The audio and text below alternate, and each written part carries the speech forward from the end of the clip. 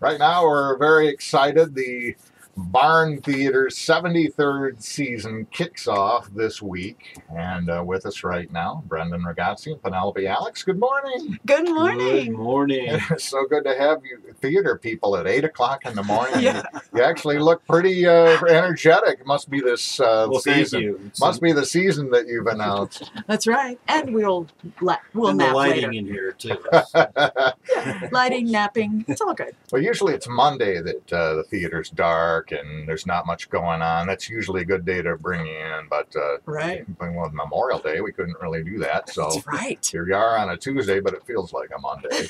And what things get going Saturday, right? Yeah, Saturday we have our gala, our big benefit gala, June 1st at 8 o'clock. And we'll have some visiting Barneys. Our famous Barneys will come back, a few of them. And we're going to be unveiling our Wall of Fame, which is very exciting for us. Oh, really? Mhm. Tell us more about that. Well, we're going to be inducting about 32 people and from all walks of the business, which we're always so proud of our Barneys, and this is a way to really honor them. And throughout the years, we'll be doing this, and this is our first time, and that it's the unveiling. We're so excited. It'll be there on the property for all the patrons to see, and that ceremony happens, I believe it's 6:30. 6:30. Mm-hmm. You know, I see Barneys all the time on TV and movies. Yeah. The other day, I think it was Eric Peterson was Oh, playing some he's really, doing so well. really weird character in some. Eric Peterson, what? Yeah, yeah. Yeah. And you know, of course, Lance Barber, right. Battle Creek Boy. I'm thinking of the girl your mom said she was a great toilet cleaner. Yes, Jennifer Jennifer Garner. Garner. Mhm. Yeah. We're very proud of She that cleans the fact. best toilets. Probably still has that record. She does. Yeah, So, I think so. She was great. And I'm flipping through the channels, and my dad and my brother like to watch the old rerun channel. There's a Virginian on there, and I saw the very first Barney, your dad, Jack Ragazzi. Isn't that amazing? that was the episode he lost his teeth in, Yeah. but that's a whole nother story. Oh, Yep. really? I Bro- didn't know that. Broke Yeah, his they- teeth. He broke his teeth. They were rehearsing that his shootout and his fall. This is the first thing he was doing there, so he was very excited, and he ended up falling on his gun, pulling the hammer down on his teeth, and shattering them. Oh my gosh. Yeah. The whole rest of the episode he did with sort of his lips over his they teeth. catch him up at the commissary and or whatever. And he got new teeth. And he got new teeth out of it. Exactly. The Virginian, that was kind of an interesting thing. It was my dad's favorite show. We kids hated it. Of course. We were very young. Bonanza more. Yeah, well, it was a 90-minute television show that was on every week when it first came out. It was 90 I minutes. didn't realize It was a 90-minute show, Entirely It was too long for children to sit through. Well, it was, and it was a little slow moving and Right. stuff, I thought, but my dad loved it, but yeah. So anyway, So there's that. at some point, like 73 years ago, your parents, Brendan, decided let's create a little theater in Richland, and the next thing you know, they had an old barn in Augusta, and that's where it's been ever since. Yeah, it was in Richland for just 3 seasons until the town elders decided the late night traffic was just too great. So they, Which- they gave him the boots. So Uh-huh. there you go. right before the season in 49, and then Jack and Betty found the barn, literally driving around the area, and from then on it's been there, and we've just sort of improved and made changes, and we're so pleased with how she looks right now, and she's getting another facelift, so we're very happy with the barn. Every institution has to evolve or just fade away. True. And you guys have been, since Jack and Betty have been gone now, it's been quite a while. You've had to really knuckle down and evolve it. And you've opened a school, and it's been renovated a couple times. Yeah, and us being a school, we've always taught. It's always been a place for non-professional theater students to learn from professionals. And so Betty, before she passed, bless her heart, she turned it into a nonprofit. And it's just it's one of those smart ways to go, because every theater in the nation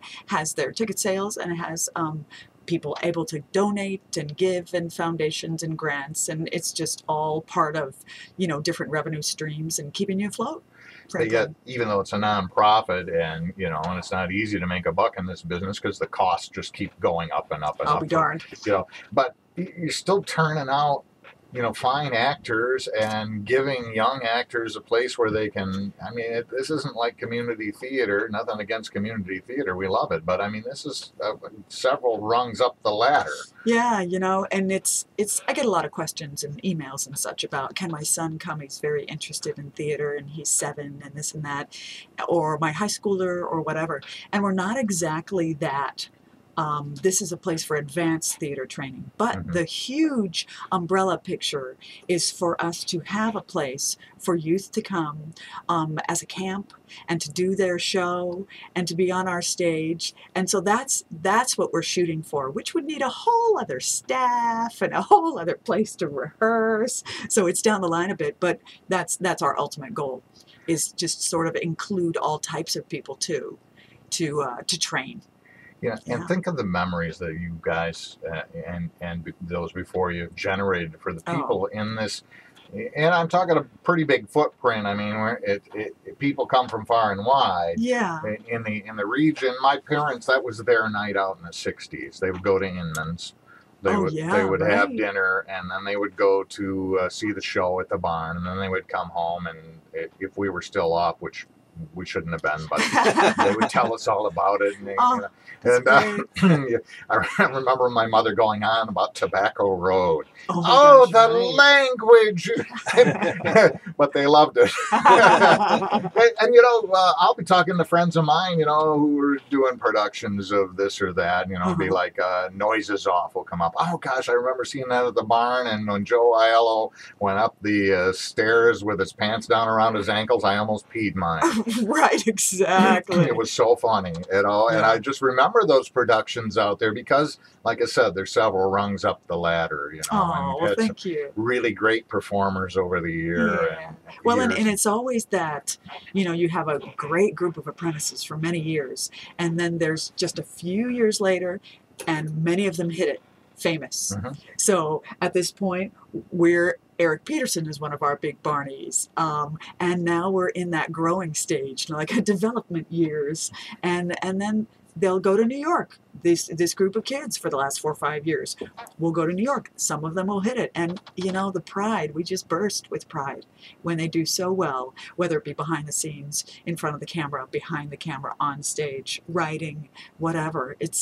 It's immense. Our alumni are very impressive, I gotta say. And somehow you're able to get them to come back too. I know. And that really speaks to what is that? The uniqueness of the place and the memories that I'm talking about. It's not just for the patrons, certainly for the actors as well. But you're able to get the likes of Tom Wopat to come back, and Robert Newman and Kim Zimmer, and they'll both be back this year. They will. So exciting. My goodness.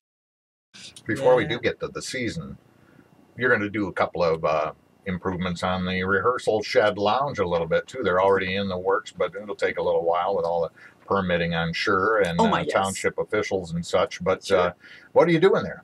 We are expanding, and we're kind of keeping up with the Joneses. We just have to. It's a former tool shed. And we've asked a lot of it. We've asked a lot of it, and half of it was our old, family living room and that kind of thing.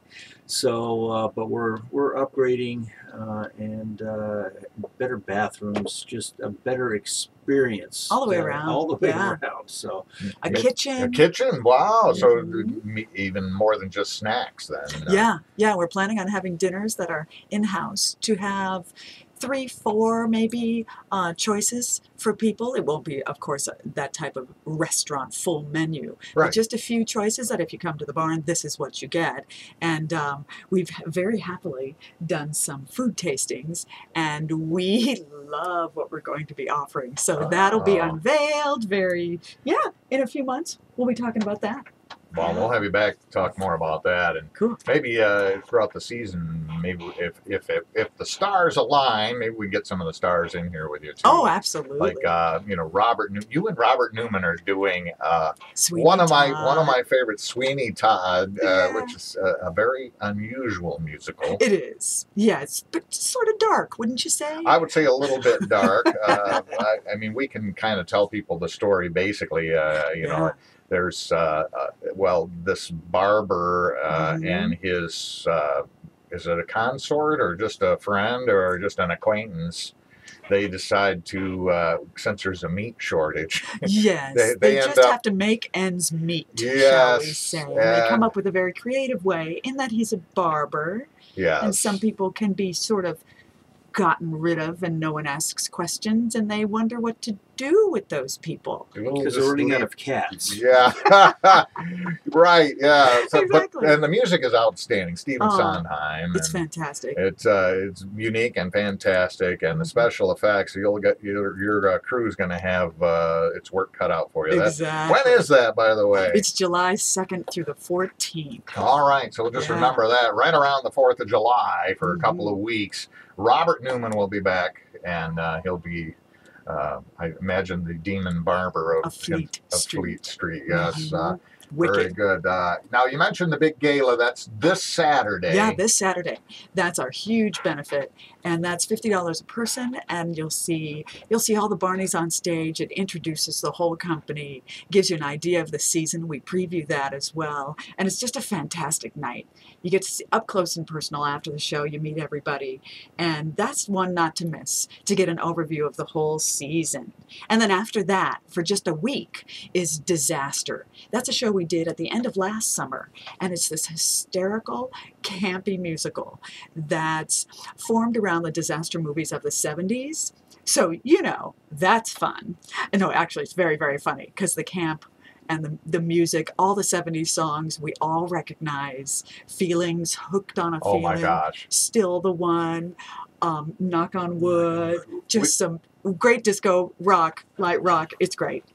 That's the thing about 70s music. We just did we had a little campfire last week with some friends, and so we started talking about the worst songs of the 70s. And I would just mention a hint, and everybody would bust out singing them, and it was more fun. Well, we tried it with the 60s, we tried it with the 80s and the 90s. It doesn't work. 70s. There's something about it. Agreed. So that's great. That's going to be June 4th through 9th, 1 week only, Disaster. And then what's after that? Well, after that is another 1 week, June 11th through the 16th, called Love, Lies, and the Doctor's Dilemma.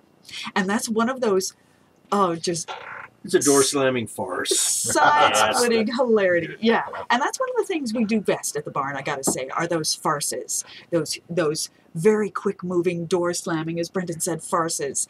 And that's, again, just for 1 week. And then after that is for 2 weeks, June 18th through the 30th, is the 25th annual Putnam County Spelling Bee. Oh, great. And that is one of those funny, endearing, touching musicals. I always think of it as kids, kind of like a chorus line, where they're telling you these incredibly hysterical, touching stories from their lives, but it's children. Now, mind you, it's adults playing children, so it still is geared for all types of people.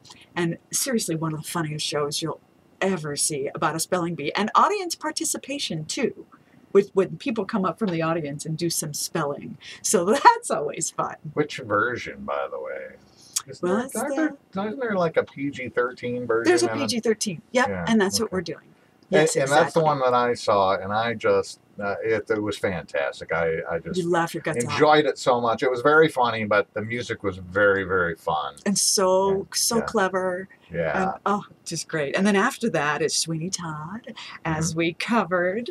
Then after that, Robert Newman is staying with us for Big, the musical. Oh, really? Yeah.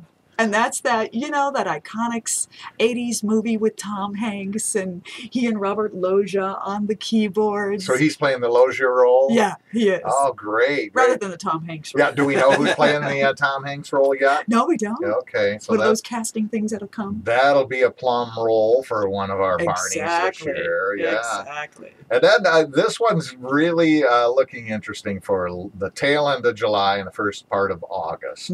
Steel Magnolias. Yeah, and that's that beautiful, it's so funny and so touching all at the same time. So you're laughing and crying, and it's that perfect presentation of love, of friendship and community and hysterical neighbors, all kind of rolled into one. And Kim Zimmer comes back for that. Great. We'll also have Lori Moore Oh, local And, radio and TV personality. Yeah. Right, and Jennifer Fernie, who's the business manager and managing the Newvic Theater in Kalamazoo. So she's been in the business for a very long time. We're so pleased to have those community members with us as well.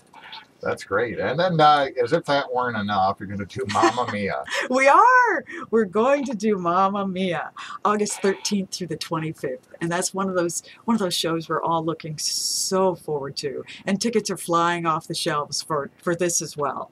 So that'll be a great time and a good girls' night out, you know. And it'll require some pretty good musicians in the pit orchestra. Oh, absolutely. You always have those. Yeah. And I said before, as if that wasn't enough, but there's more. One more. Yeah, for 1 week only, we'll be doing Evil Dead, the musical, which if anybody knows those movies, Bruce Campbell's movies, there are 3 of them. And this takes all 3 of those movies, parts of those movies, and puts them in a musical. That is to die for. Well, and pun intended. So there you go. Where everyone's turning into zombies. There's literally lost limbs, demons telling hysterical jokes and singing songs, and there's a splatter row typically for the blood in the audience, so we're going to give people ponchos and things like that. Quite a variety in the 73rd season. Yeah. Lots of great news. It all starts this Saturday at the Barn Theater in Augusta. Just tell us how we can get our tickets. You can get them right online. Well, you can right? get them right online, exactly, as well as money-saving coupon booklets at this point. So check all of that out at barntheaterschool.org. Or, of course, you can call the box office at 269-731-4121. And we're open 10 to 10 daily. So it gives people any opportunity. Their lunch hour, the morning, at night, whenever you can reach us. Go to the Barn website, or if you have trouble spelling it, just go to the WBCK website and search Barn Theater, and you'll find the article with the season and find out all about it. Wow. Thanks a lot for being in. That's a lot. It is a lot. Brendan Ragazzi, Penelope, Alex, thanks for being with us this morning. Thank you. Break a leg.